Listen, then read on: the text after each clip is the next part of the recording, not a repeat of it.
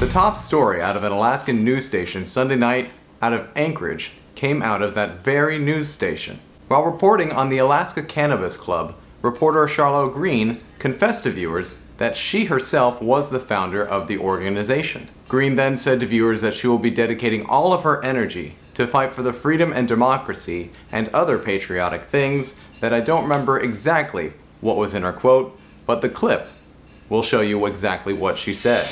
Everything you heard is why I, the actual owner of the Alaska Cannabis Club, will be dedicating all of my energy toward fighting for freedom and fairness, which begins with legalizing marijuana here in Alaska. It was then, at that point, Greene quit on the air, and quite memorably.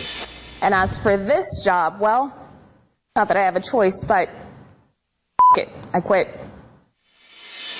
Now, while I can't say that I agree with Greene's tact and her method for resignation, what I do admire is her resolve and the desire she has to dedicate her life in pursuit of her passion.